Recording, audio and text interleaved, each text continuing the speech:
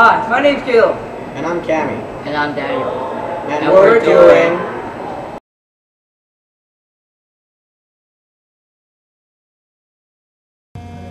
These are 3 examples of solid, liquid, and gas.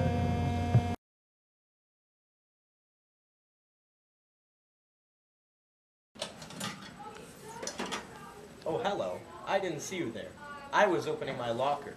My lock and my locker are both solids, so no one can break in. Kinetic molecular theory proves this, because there is no space between the particles.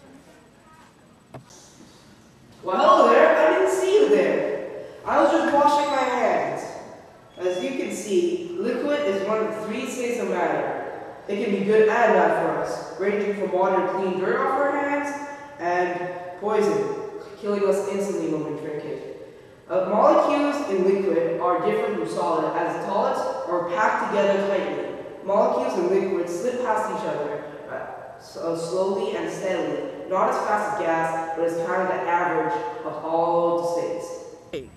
Gas is the 3rd state of matter. The particles have so much energy, they can fly past each other. Look at all the gas around me.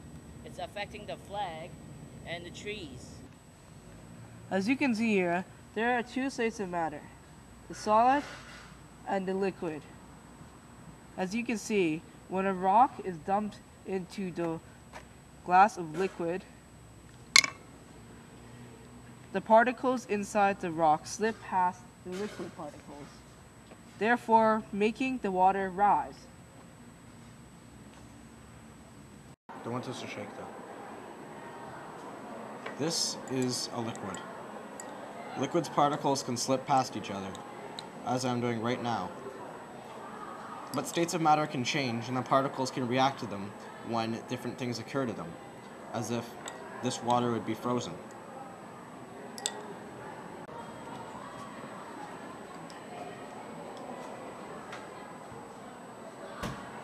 See how the liquid is changing to solid? That is because of their freezing. The state of matter changes because of temperatures. Once again, we're going to change water into something else with temperature, except now it's going to transform into vapor. In a bit of time, it'll turn into vapor. Just watch. It has taken a bit of time, but the water has started to boil. See all the bubbles rising to the top? And if I put my hand here above the vapor, condensation will occur.